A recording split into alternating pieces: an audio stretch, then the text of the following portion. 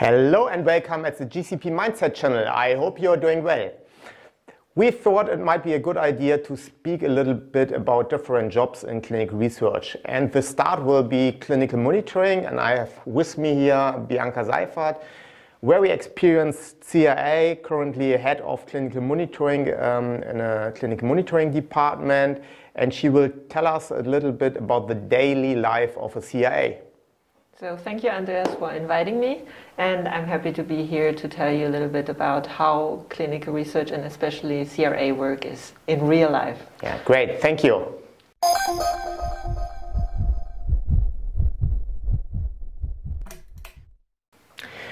Bianca, thank you very much for being here to tell us a little bit about the daily work of a CRA. Normally, nobody speaks about drug development. Currently, everybody speaks, and people are very impatient. Yeah, they want that we develop very soon a vaccine or a drug against COVID. But actually, most of the people don't know how to develop drugs and other products in the healthcare system. Let's start to speak about a very important position in clinical research, about clinical monitoring, or the CRA position. And what makes you an expert in clinical monitoring? So I think what makes me an expert is basically my experience I gained over the last years. So I'm working in the field of clinical monitoring for about a little bit more than 6 years now. And I started first in Austria, where I was just responsible for sites in Austria. And then I moved back to Germany to be able to work with sites in Germany, Switzerland and Austria. So I was able to expand a little bit. And I did that for several years in different trials and different indications. And now, I think about like half a year ago, I decided to go one step further, and I want to share my knowledge about what I learned, basically. So I ended up here at GCP-Service now as head of clinical monitoring to support younger CRAs, especially with my knowledge that I was able to gain. Great. Yeah, but please keep in mind that some of our followers don't have so much experience with clinical research. What is a site? Yeah, what does it mean? What kind of sites did you visit? So when CRAs talk about sites, they usually mean like a private practice or also a big clinic where the clinical study is basically performed. So there's it's actually the center where the practical part is happening, and we just simply shorten it by calling it sites or clinical trial sites. Great, thanks. Very impressive that you also monitored in several countries in Europe. But let's talk now about the real topic, about the daily life of a CRA and what can our followers expect. So let's imagine a CRA gets up in the morning and leaves the home. Yeah? What then? So I think you're mostly interested in the practical part of CRA works, and this means traveling. So you basically get up in the morning, get prepared, pack your stuff, or already take your stuff that you have packed, and leave the house to go to the sites I mentioned before. So you go to the clinic or the private practice to work there, and this basically means also a lot of traveling for sure. So depending on where the sites are, it's about like maybe a 2-hour ride, or you have like half a day of traveling with train, car, plane, whatever suits you most and what's the most effective way to get there.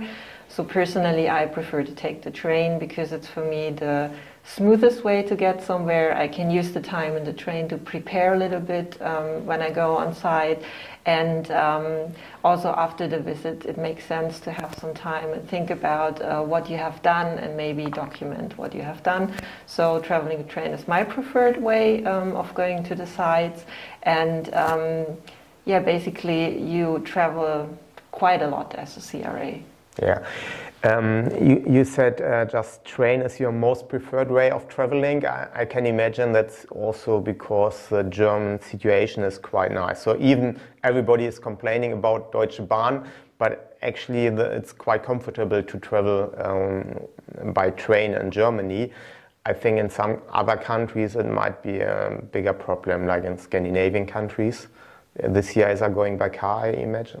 Can you imagine? Yeah, for sure. So it really depends how the connection is. So I also have my 4 hours rule, for example, which means everything where I can go by train in 4 hours, I don't take the plane, for example, because it makes no sense for me to have these 1 hour steps waiting 1 hour and then you go into the plane and stuff like this. But with the train, you just go there for 4 hours and you can use the time effectively. Yeah, very good point. What do you mean with a lot of traveling? How often do they need to travel the CIs normally? So based on the most studies I was working on and what I also know from colleagues, it's that you travel about 2 to 3 days per week, which is, if you take an average for the month, about like 60% traveling. So it's a lot, I would say, compared to regular jobs. Yeah. Okay, that's understandable, but actually traveling is not the goal of clinical monitoring. The goal is to be at the study site. And what's the job of a CRA at the site then? So for me, basically, CRA is like the key position for clinical trials in a certain way, because when you ask me what you do on site, it's basically everything you just can't do on site. So there's stuff you can check from the office for sure, but as a CRA, you're one of the only persons who can see how stuff is really performed at a clinic or at a private practice. And if the stuff that's performed is also according to the study protocol, which is like kind of like the guideline for the clinical trial, how you should do it, and on the other hand also according to local laws. So there's like a restriction what you can do. And as a CRA you check for that. So first of all, the most important part, especially for people who have no idea about clinical trial, is to check for informed consent. Was the patient really or did the patient really want to participate in the trial on his free will? Did he receive all information? And this is stuff that you only can check when you are on site. But for other things, for example, you can also just check for the medication, what has been delivered. Is the stuff that is there really used only for patients, or did somebody take something at home, which should not happen because it's actually stealing medication? And this is something you just can do by counting what's there, what has been delivered, what has been used, what was maybe returned. Or a classic example is also, especially regarding documentation on site, that the amount of documentation the site has to do for a clinical trial is a lot higher than they would do during their usual practice. So did they document everything what they did? And based on that, did they do everything correctly? Have they also checked all events that occurred with a patient? So especially according to patient safety. So the goal is to keep the patient safe during the trial, and on the other hand, for sure, assure that the data are correct, that we can use it for later analysis. And these 2 points basically make the basic of what you check on site. And there are a lot of other things for sure, if you would go more detail. Okay, clinical monitoring means then actually controlling? Yes. Okay, basically. That's the main job of a CRA. Mm-hmm. Okay, and what kind of educations do they need then? I mean, they need to understand somehow what they should control. Exactly. So clinical monitoring is not like a classic education job that you can have. There are professional trainings that you can do before you become a CRA, but a lot of stuff is learning by doing. So basically, you have a slight advantage when you're coming from a background of biology or medicine, but it's not like the basic you need to do it. Everybody can become a CRA as soon or as in case he's able to learn the stuff he needs to use for the trial. Yeah, when you say everybody, I think ICH says they need to have a clinical and or scientific background. Yeah. Yeah. So when you worked in a kindergarten, for example, that would not be the right job according to the regulation. So there's like I would say it's ICH GCP for sure who prefers this kind of position, but on the other hand, you need to be properly trained, and this training can be offered to you also by sponsor or by the CRO, so you can educate yourself to become a CRA. Okay, so that means really everybody can become a CRA? Yes. Okay, when you say everybody can become a CRA, what's your preference based on your experience? Who should become a CRA? Who is the most successful and the best trained and best performing CRA based on the education? So based on my experience, I would always recommend or prefer that you have a background in scientific or medical studies or work field as well. So it's not like you need to have a PhD, for example. But if you come from a medical background, or for example you worked as a nurse at a clinic or a biologist in a laboratory, you have some basics you bring into the job. You know how maybe a protocol is look like because you know about scientific writing.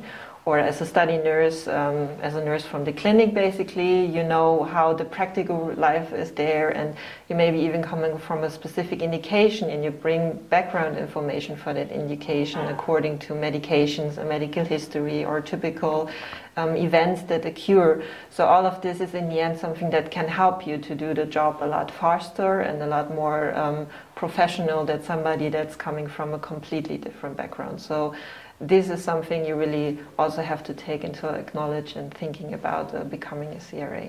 Okay, yeah. And I think when you evaluate the educations worldwide, in the US, you have more nurses who are doing the CRA job.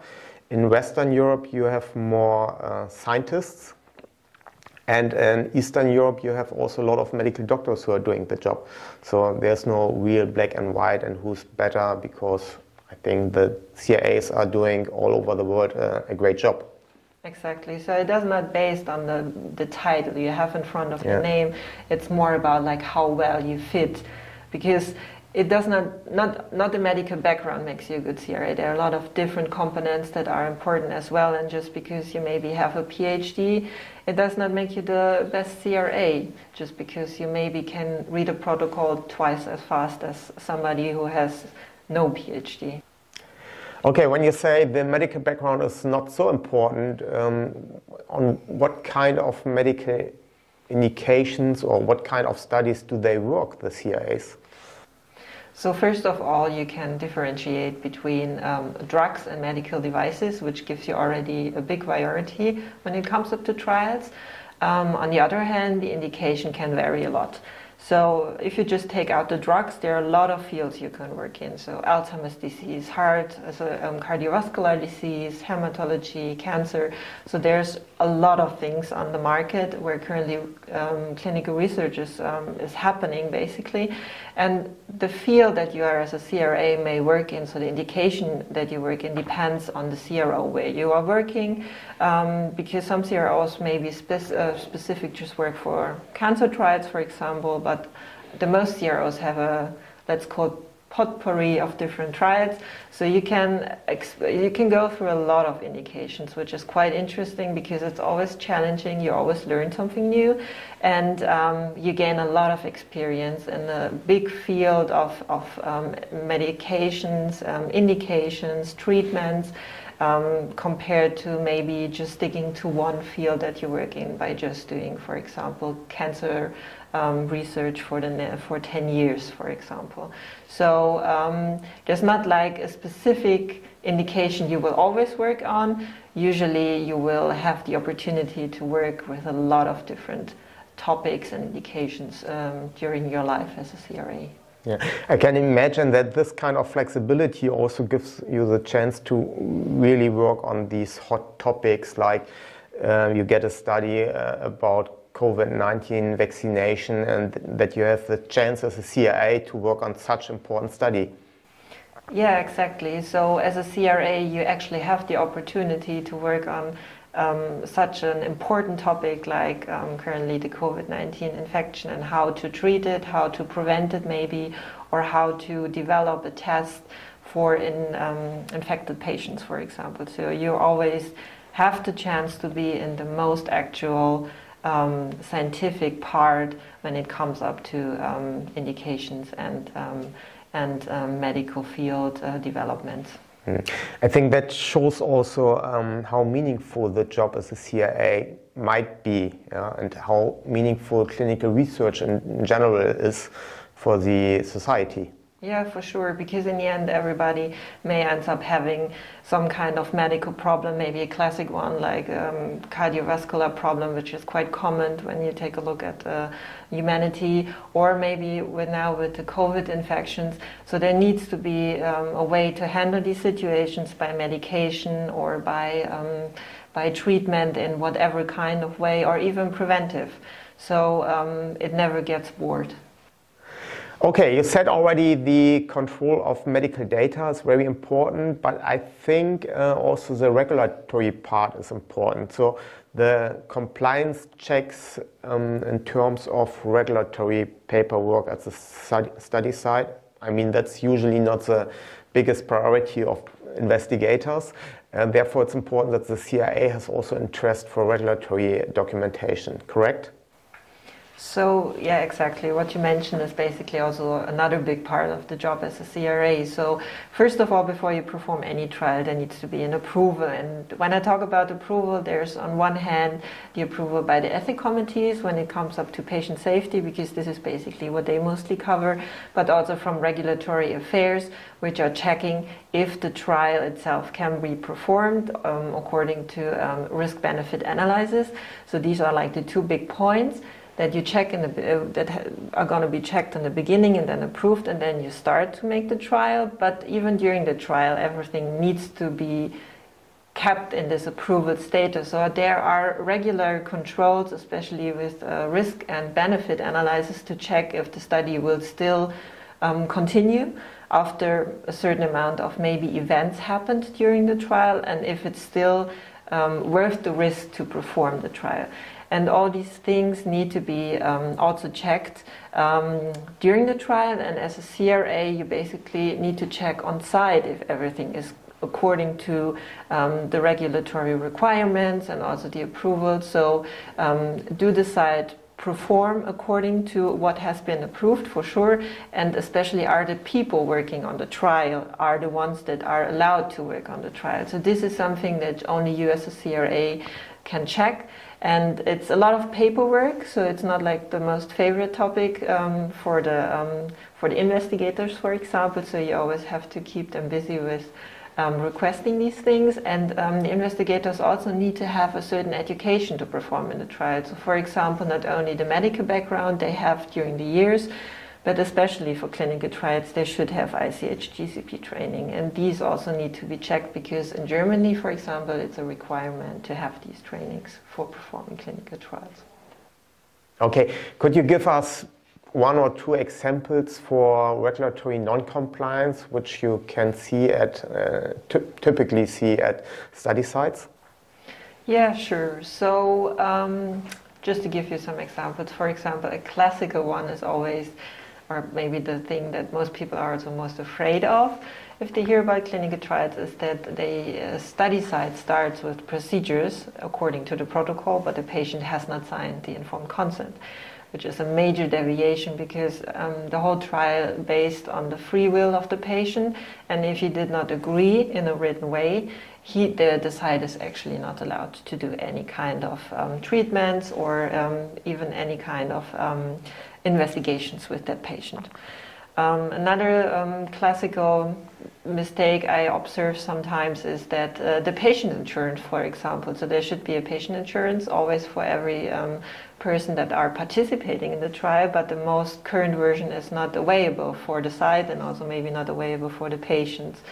And what was happening in basically every trial during 2018 was that according to the new data protection law, for example, patients need to re-sign a lot of things, and everything that the patient receives needs also to be approved by the ethics committee. So all, we call it patient-facing documents, need to be approved first, and then always the most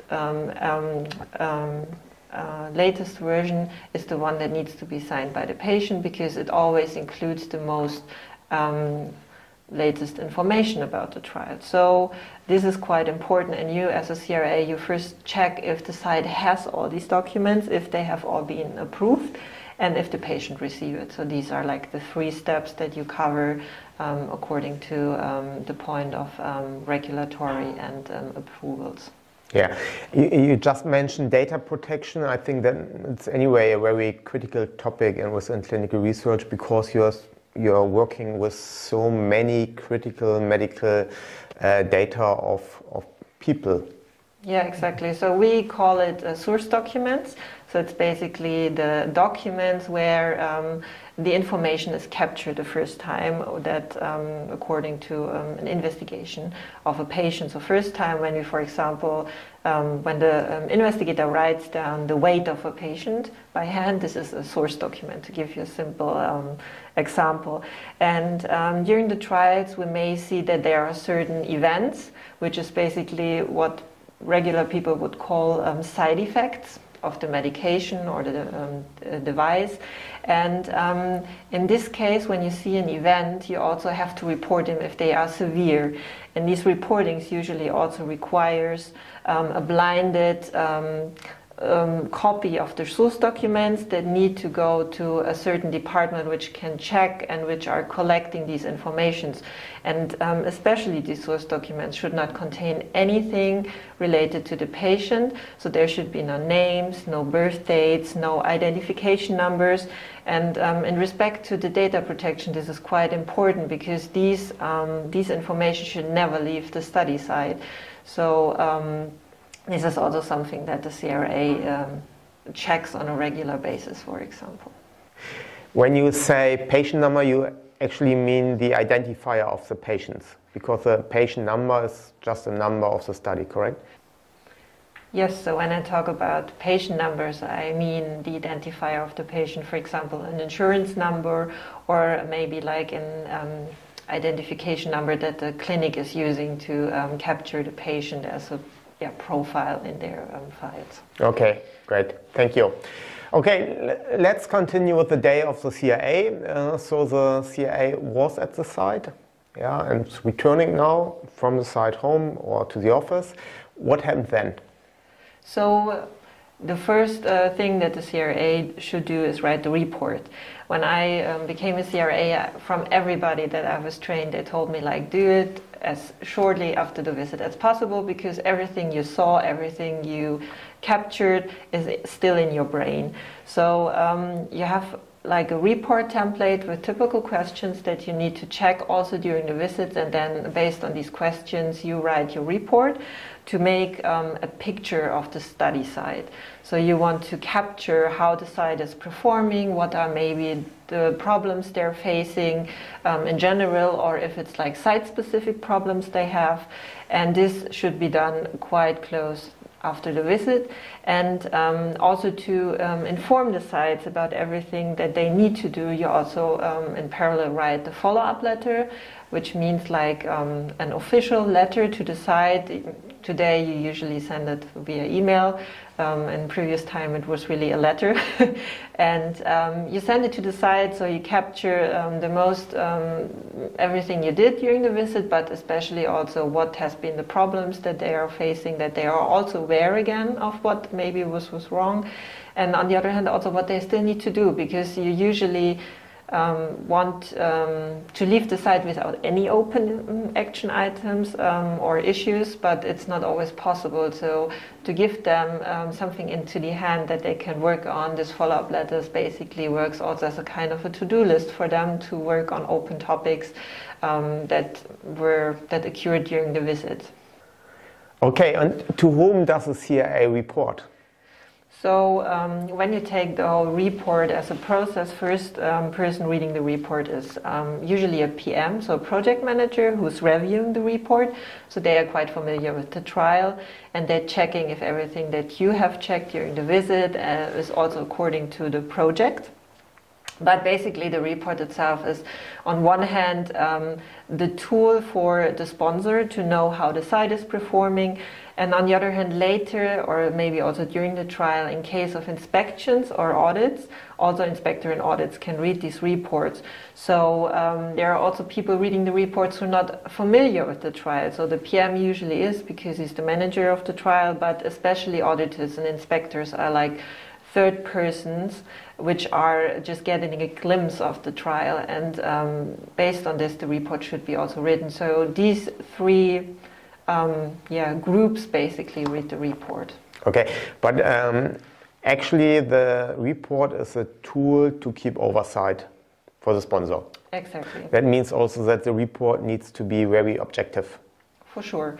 Yeah. So there should be no judgment or anything. It needs to be written in a neutral way where you list the things you see without judging or evaluation. You just basically write down what you have experienced, and then the sponsor is the person who decides how he handles the situation. Yeah, but if a report contain really bad information, so let's imagine investigator did not do a good job, and worked really badly, then a CRA needs to report this bad behavior to the sponsor without getting blamed for the bad information. Yeah, so exactly, it should be no blaming in the report. That's quite important. You just give your neutral impression, how the site is performing, as a tool to inform the sponsor what has to be, what happened, and what's the next step that they need to decide on what to do.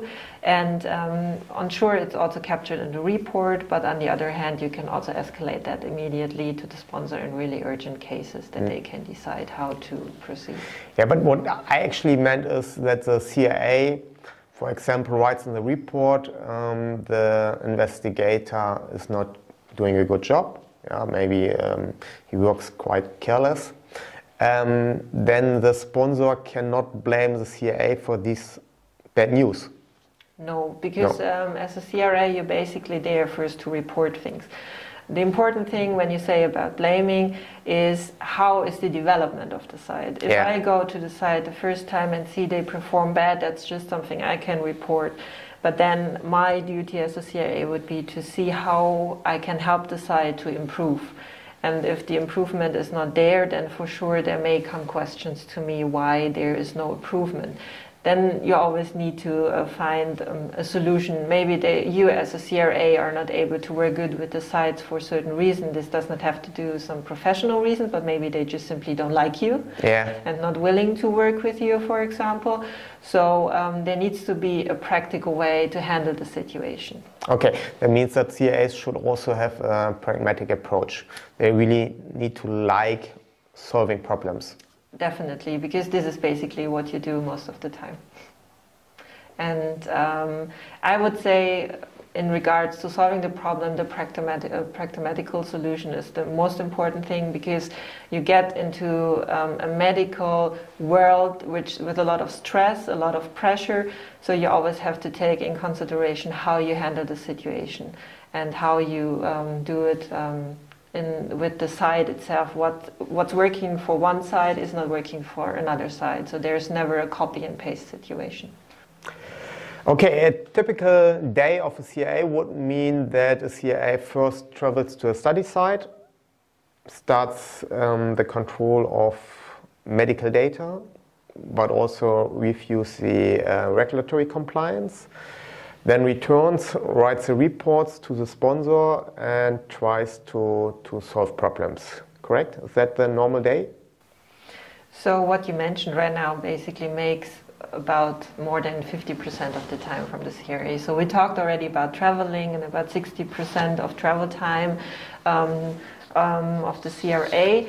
The other part is a little bit different. So you also have office days, which basically mean which not only involves writing the report in the office, but also having constant contact with the sites via phone to solve problems, to help them, maybe to get information. So for the sites or for the sponsor. So a typical situation would be the study coordinator is calling because she's new on the trial and she is quite unsecure now, performing the first time a visit with a patient, and then she's asking you a lot of questions and you need to be there for them. So it's for sure the time you spend on site for checking data and then in the end writing the report. But on the other hand, you're also the number one contact for the sites to ask questions and to support you. And this is basically the second part that you are doing, and you do it also remotely, as I said, via phone, via email. So you support a lot of different areas as well, especially the site. I can imagine that they also need a lot of training. I mean, when they are working on different indications, somebody needs to train them, and then regulations are changing from time to time, so somebody needs to train them. And then quality standards change from time to time. Again, somebody needs to train them. That means also a lot of work for them getting trained, correct? Exactly. So on one hand, there's the training on study-specific topics, because also the protocol can change various during the trial itself, but also, as you mentioned, maybe changes according to the law or regulations that need to be trained to decide, that they are aware what's now the change and what are they allowed to do or what they're not allowed to do anymore. And this is usually also done on one hand by the CRA, in case they also not do any professional trainings on that, depending on the situation. Yeah, and also the electronic tools. Exactly, so they work a lot with electronic tools, so data capturing is usually, I would say 95% minimum just electronically, so they need to know how to handle the systems. Or if you have a trial that we call blinded, that means neither the patient nor the investigator are allowed to know if a patient receives the actual medication or a placebo. Then you have also an electronic system that gives out the numbers of the IMP, so we call it IMP, the medicine that the patient receives, and just the system knows, is the patient now on the study drug or is he on the placebo? And all these systems coming together, and there needs to be a lot of training for sites to be able to handle these systems on a regular basis, and the way it should be handled, that there are no mistakes. So this is usually also done and supported by the CRA. Yeah.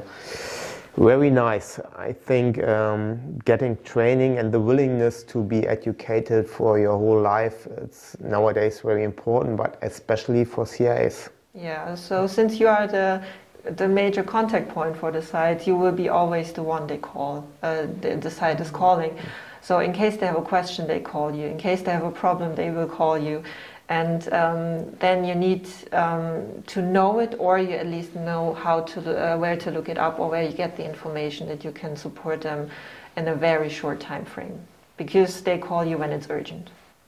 Okay, great. So it seems that the CRA really needs to do a lot and also needs to learn a lot. Let's summarize it. When you would describe a perfect CRA, what would be your description? So based on everything we already talked about, I would say the perfect CRA for sure should be professional and familiar with everything regarding the trial he's working on. So the documents, the protocol, the procedures. But on the other hand, a very, very important part of the job is to have communication skills, because you're in a situation, imagine that you go on site and you talk to a doctor and you tell an investigator, a doctor, what he does not correct or what he needs to do, and you need to do it in a way that they still like to work with you. So you should be somehow between a professional appearance with telling them what to do, but on a very empathic way. So you need to figure out which is the right situation when you can talk with them. And to be able to do that, you need to have also certain organization skills. So it's not like they're gonna stick to your schedule when you go on site. You also need to be flexible enough to adapt to the situation on site, but nevertheless go out and be satisfied with telling them what you want and what you need to tell them to do everything correctly. And for me, this kind of sums up all together in the word teamwork, which is a word that a lot of people are currently using, but you need to be a team worker. On one hand, for sure, with the team you're working with, the other CRAs, with your project manager, that's for sure, but also with the site. Because when you get to the point that the site also sees you as part of their team, because you can support them, they will always like to work with you. And if you're able to do that, then no matter what kind of problems they may face, they will always contact you, and they will be always willing to support you in case you need something. So it's like a good relationship that you need to build over the time, and this, as I said, based on your professional knowledge, but also on the communication that you should have. Okay, yeah, interesting. When you speak about communication, that this is one of the most important skills a CRA needs to have. What's the language? So what kind of languages does a CRA need to speak? So every CRA for sure needs to speak English, because all documents are in English. The protocol will be in English. All manuals will be in English. The data capture system will be in English. But the second part, they need to be able to talk and to understand is the language of the country they work in. So for example, in Germany, they should be able to talk, to communicate in German, but also to read scientific files in German. So it's not sufficient enough to say hello and goodbye and have like a nice chat with the site. You also need to be able to read patient files in German with abbreviations from doctors. And this is quite tricky sometimes, and if you're not really familiar with the language, then you just simply can't do one of the most important things you're there for, which is called so data review, where you basically check if the data that are written in the source documents are really captured in the electronic system. And this can only be done if you are really familiar with the language. So I could not, for example, go to Italy because I don't speak Italian. It would not make sense to send me there, but it would be okay to send me to Great Britain or somewhere in Austria, because this is a language I can handle. Yeah, yeah, and I think also the legal language, so the wording is differently. So when you get an ethics approval, for example, they use a certain wording which Germans understand. Yeah. But people from abroad have problems with that. Exactly, and especially if you check if a person is approved for a trial. So for Austria, for example, every sub-investigator needs to be approved by the ethics committee. You need to read the approvals. You need to capture, is this person allowed to work on the trial or not? And if you're not familiar with the language, you basically can't do that. Okay, I think it's not so easy to be perfect CRA. Let's ask vice versa. Who should not become a CRA? So I would say people who don't like to communicate should not become a CRA, because as I said before, it's one of the essential tools you need to have. And on the other hand, also if you don't like to learn new things, no matter if it comes up to electronic systems or to indication background or whatever, because it's a quite challenging job. It's medical area is always developing. Research basically means finding a way how to deal with new problems, and in case you just don't want to deal with these things, then CRA is not really a job for you. And if you like to do things or you like to work on your own, independently from a lot of other people or other groups, then I would say CRA is also not the best job for you.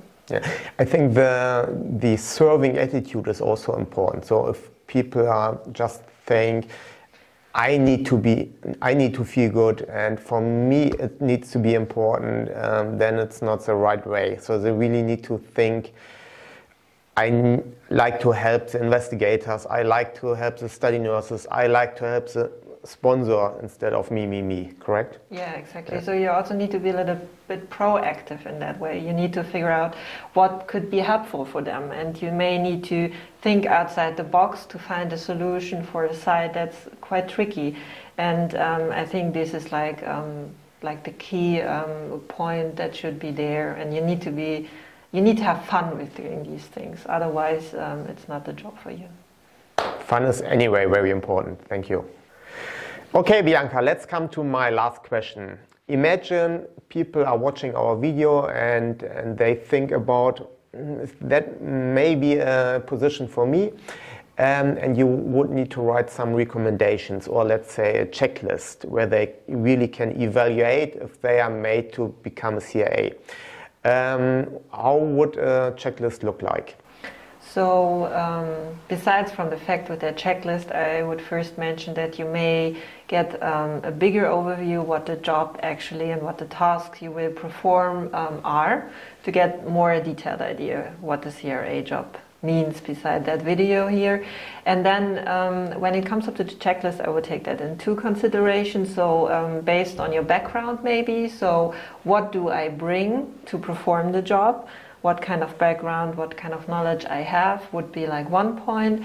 And then just the classic things like, do you like to travel? Not only like from time to time, but do you like to do it in a more frequent way? Or do you like to be away for maybe a week, because it's possible to visit several sites in one city and you are away for like a week?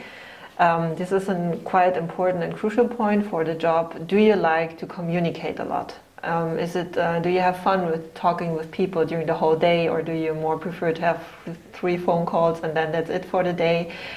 So things like that. And are you patient enough are you a good explainer, a trainer, teacher for sites, maybe also for colleagues? And are you well organized? So how good are you able to structure your day, your work, your tasks that you have to do? And are you flexible enough, for example, to adjust to changes that you have not planned for your day?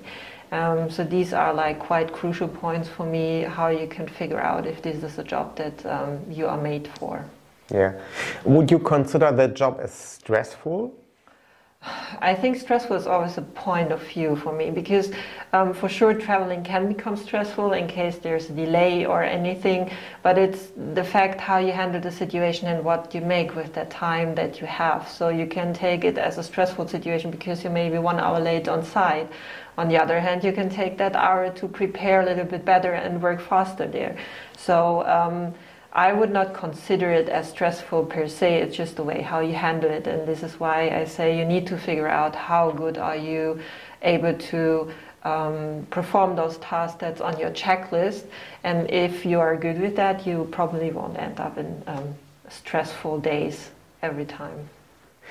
Bianca, thank you very much for the nice explanation. I think you are completely right. When you're doing things you like, you're getting not so easily stressed by the things you make. Whereas if you do things for which you're not made, it's anyway stressful. And that's important to understand. I think you explained the CRA job very nicely, and I think it's a very important job. You're a meaningful part of the development of drugs and medical devices, and the job is so important. Yeah, thank you for giving me the opportunity to make that video with you and to give a little bit an insight about the job that I was doing the last 6 years. And I hope it helps people to get an idea how it's really working and if they're interested in doing a CRA job in their future. Yeah. Thank you. I'm sure you will get some applications very soon. I hope you liked the video. If you have questions, send them to us and leave your comments. Subscribe our channel and see you the next time. Bye bye.